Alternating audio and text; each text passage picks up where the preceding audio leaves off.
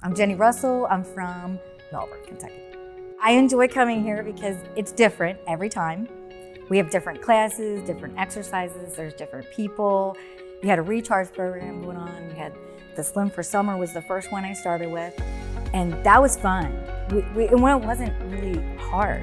And then the Project Recharge really, I think, gave me the incentive to move forward, because with that program, I learned so much about myself. I'll be honest, the way I did it before, I would exercise so I could eat. When I did eat better, I don't know that I exercised as much because I was like, oh, I'm eating better, I should be fine, I don't have to do as much of this. So I think here, it kind of brought it together that eating and exercise do go together. That if you really want to achieve the goal you want to, you have to put them together. If they're not, it's not long term. That's the missing piece to a lot of this, is that we all think that it's short term. And this program actually says, no, it's never short term. These are habits that you want to have.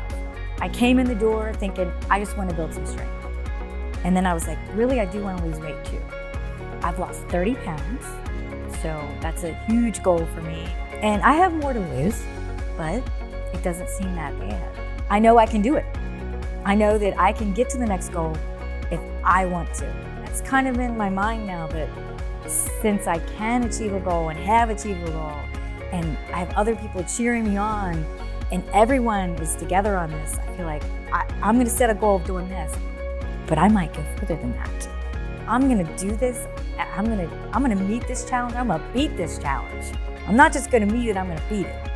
Exercise and all of it put together helps you build confidence in yourself and others.